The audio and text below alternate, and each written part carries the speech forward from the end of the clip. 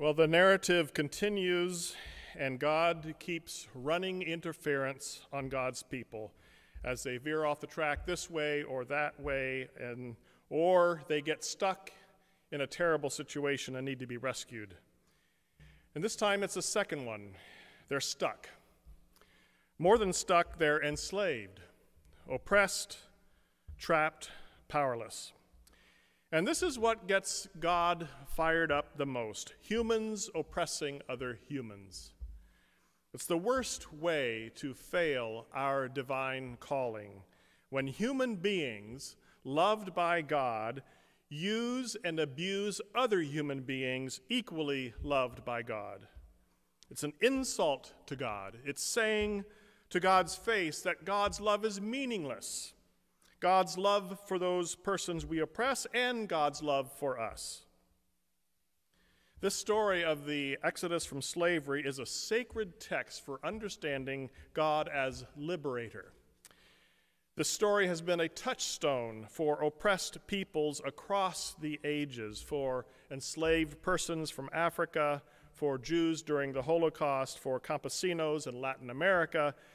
Even Muslims revere this story. Prophet Moses is named more than any other individual in the Quran. His role in the Exodus is an inspiration wherever Muslims are oppressed today. So what happens in this story? If you recall from my sermon last Sunday, Joseph, the ancestor of these enslaved Hebrews, played into the hands of Pharaoh and the Egyptian empire and helped them set up a system of oppression during the Great Famine. Now Joseph's actions have come back to bite his own people, generations later. Sure, Pharaoh would have been oppressive without Joseph's help. Nevertheless, by this time, Pharaoh's treatment of God's people is beyond the pale. So God steps in to punish the oppressors and liberate the oppressed.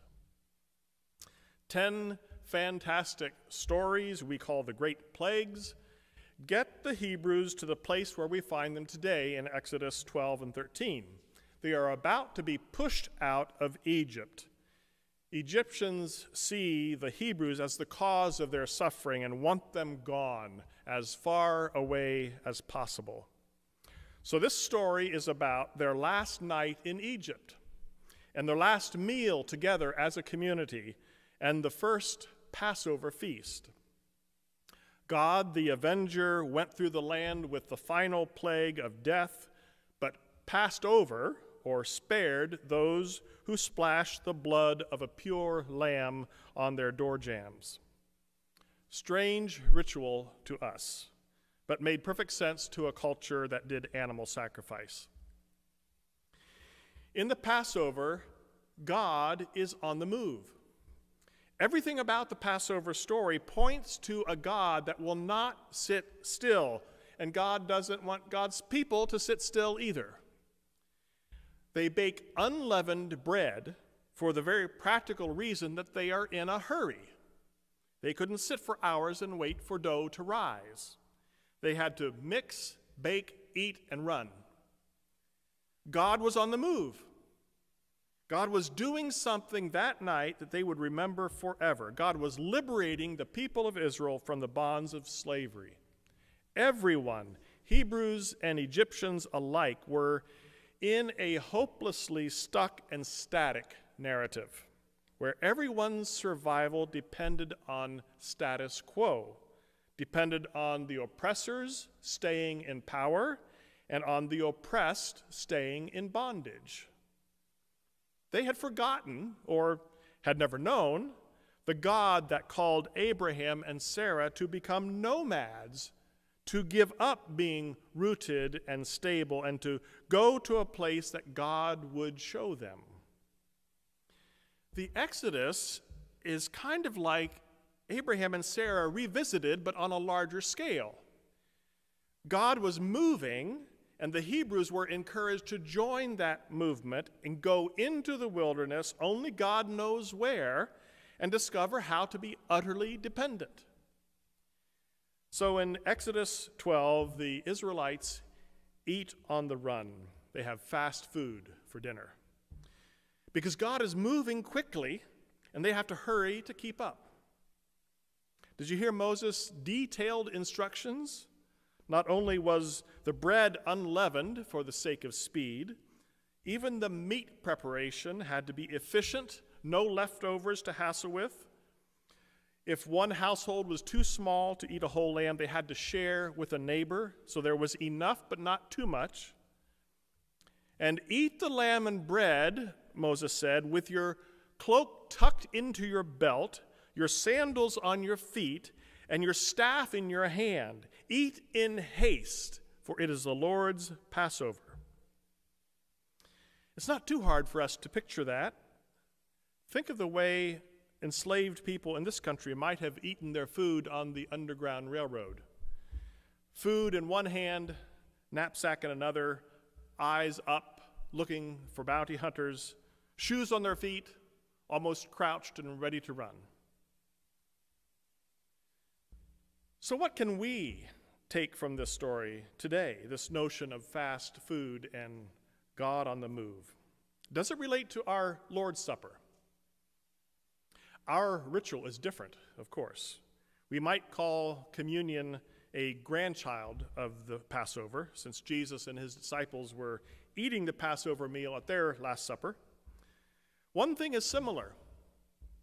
At the communion table, we also eat on the run. The God who invites us to sit at the table is a God on the move, as God always is. God has a mission to restore shalom in a broken and sinful world. The mission is urgent. Not saying we need to rush through the ritual, but the Lord's table is not a place to take up residence. It's not a place to stay and overeat. Here we eat lightly and move on. The Lord's table is a place to be refreshed and renewed so we can leave the table immediately after the meal and go about our work of sharing God's liberation and salvation. We eat on the run, so to speak. The focus of this meal is not inward, it's outward. The movement is that way, not this way. We are a missional church, and this is a missional meal. We eat not to stuff ourselves, but to celebrate liberation in Christ.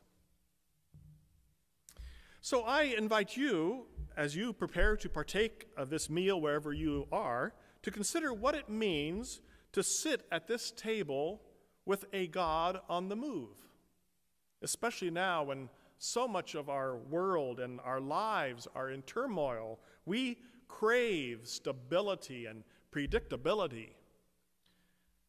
Whether it's in your own life or in the life of our church or in the life of our nation, wherever you might be clamoring right now to manage, control, to fix something into place,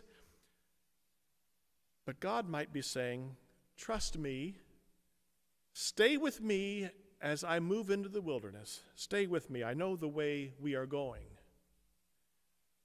God is on the move, and we are joined to God in mission. So we come to eat and drink and be renewed. But don't come to stay. Come to go. Receive, then give.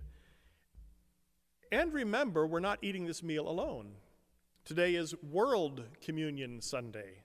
We join with Christ's body everywhere to celebrate God's saving, liberating work in Jesus. We're all on the move, all together. Godspeed. God be with us. To help connect us to Christ's body that enfolds many cultures and tongues, we will again read a bilingual Eucharistic prayer, as we have on previous World Communion Sundays. This traditional prayer before communion is in both English and Spanish, and switches back and forth, but not always in translation. And to help us connect to our own scattered body here at Parkview, we will be reading along with ourselves. a recording of us last October, last World Communion Sunday, when this sanctuary was full of people. So read along if you wish, or if you just want to listen to the sound of our gathered voices from last year, that's okay too. And after this prayer, Pastor Paula Stoltzfus will give you instructions on how to partake of the communion at home. Follow along now on the screen or your printed order of worship, and you will hear me read the English light print and Peyton Erb read the Spanish light print, and all of us together read the bold yellow print in both languages. Let us pray together. The Lord be with you, and also with you, y también contigo. Lift up your hearts. We lift them up to the Lord. Los elevamos al Señor. Let us give thanks to the Lord our God. It is right to give our thanks and praise. Es digno y justo darle gracias y alabarle. It is right and a good and joyful thing, always and everywhere, to give thanks to you, Almighty God, creator of heaven and earth. You have made from one every nation and people to live on all the face of the earth. And so, with your people on earth and all the company of heaven, we praise your name and join their unending hymn. Holy, holy, holy Lord, God of power and might. Heaven and earth are full of your glory. Hosanna in the highest. Blessed is he who comes in the name of the Lord. Hosanna in the highest. Santo eres tú, y bendito es tu Hijo, Jesucristo. Mediante el bautismo de su sufrimiento, muerte y resurrección, diste nacimiento a tu iglesia. Nos liberaste de la esclavitud del pecado y de la muerte, e hiciste con nosotros un nuevo pacto, mediante el agua y el Espíritu. Nos comisionó ser sus testigos hasta el último rincón del mundo, y a ser discípulos de todas las naciones. Y hoy su familia en todo el mundo se junta alrededor de tu santa mesa. On the night in which he gave himself up for us, he took bread, gave thanks, broke the bread, gave it to his disciples, and said, "Take, eat. This is my body.